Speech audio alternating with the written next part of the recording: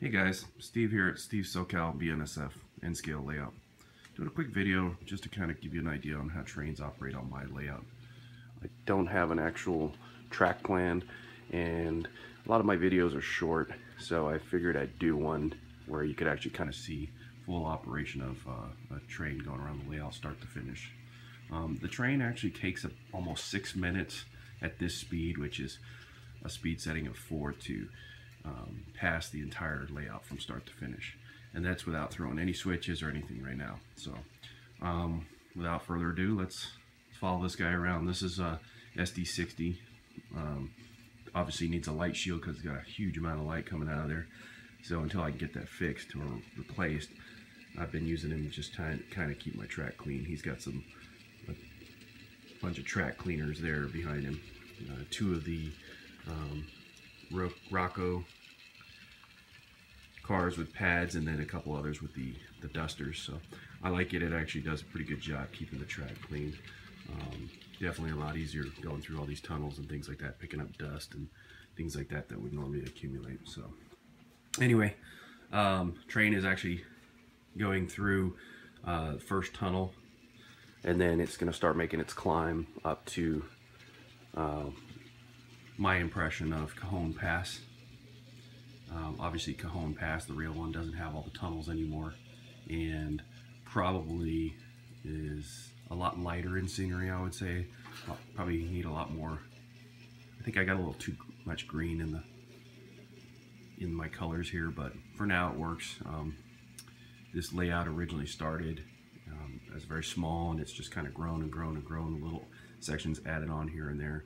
So for now it works, and eventually I'll probably expand it, or maybe when next time I move, I'll just start from scratch and do a really nice layout that I can actually map out ahead of time. So the train's passing through one of many tunnels. You get a little bit of a preview there.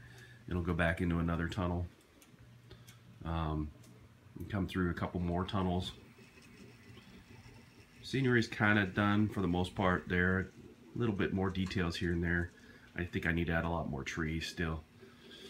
Obviously I need to add background back there, that get rid of that ugly white wall, and my sprinklers I need to relocate. So it's kind of like one of the last areas I still need to put backgrounds up on that wall.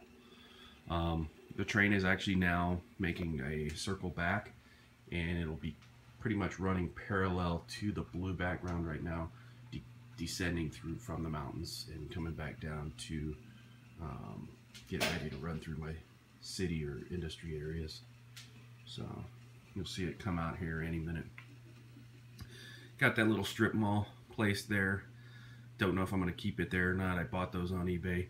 I think they're a little bit small compared to the rest of N-scale buildings, so I've kind of got them there just for placement right now. I might leave them there because they are a little bit smaller, so it'll give that effect that they're in the distance, and then also got some trains running behind it, obviously. I've got a little bit more background to put up here for now. I got my graffiti wall, or whatever you want to call it. I've basically just been putting,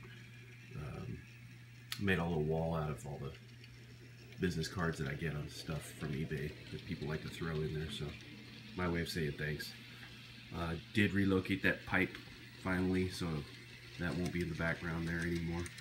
Trains coming through one of my favorite industries, the grain elevator, and this industry down here, these industries. Now it's in a double siding,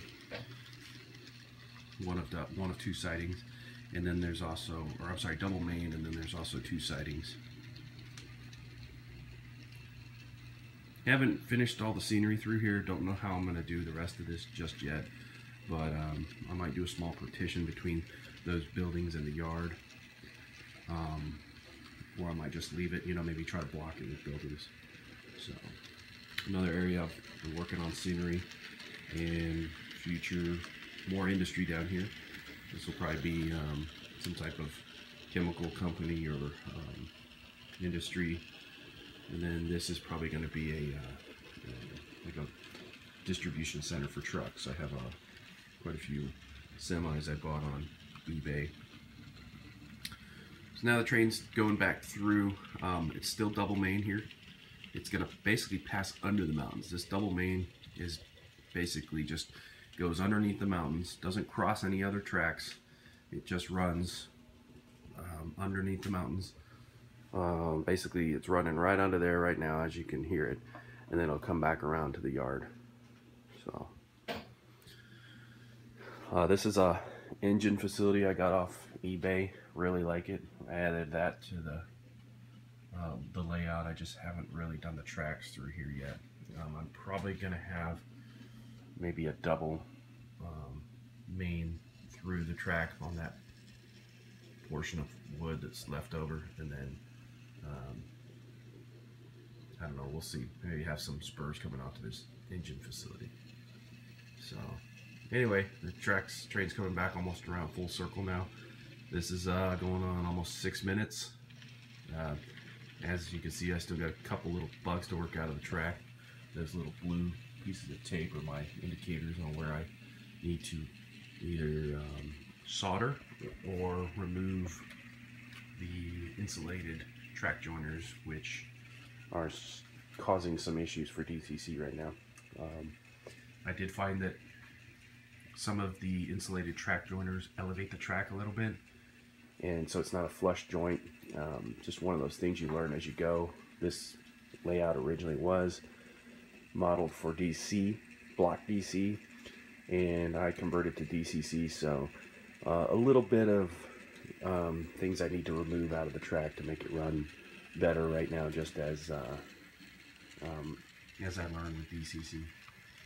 But overall, running a lot better. When I first switched, I had quite a few issues, and definitely it's getting better, and I'm definitely having more fun running with DCC, because now I can run 2 trains at a time, probably even more if I wanted to. It's just probably I don't have enough hands. So anyway, that's about it for now. I'll try to keep more videos coming, and again, just a quick tutorial of my layout, how it's operated, and here's my, for now, forgot to show you guys this.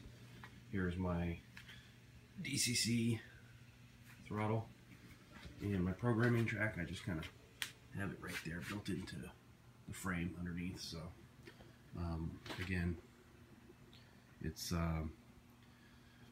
getting there. It's definitely messy in here, but and I apologize for the mess on the layout, but it is what it is. See ya.